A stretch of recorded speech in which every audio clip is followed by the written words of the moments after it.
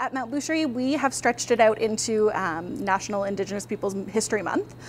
So we've been having a teacher relief campaign where myself and advocates went into a leadership class and taught those kids how to introduce and play and explain various different activities. We put up posters. We bought these beautiful posters from an Indigenous artist, and she has created these posters of contemporary Indigenous leaders, so those are hanging throughout our halls.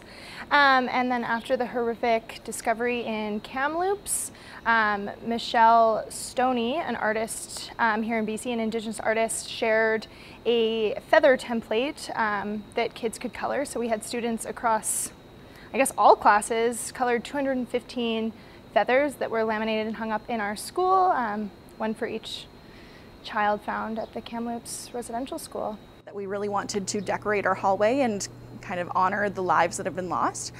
So last year, one of our Indigenous leadership students came up with the saying, "Remember the past to create a better future."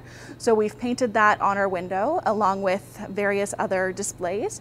Right at the beginning of the month, we had the 100 Years of Lost Educate posted on the windows, which is a timeline of colonization. And now that we're getting closer to National Indigenous Peoples Day, we've decided to kind of go for a more happy celebration of all of the cool things that Indigenous people do and continue to do.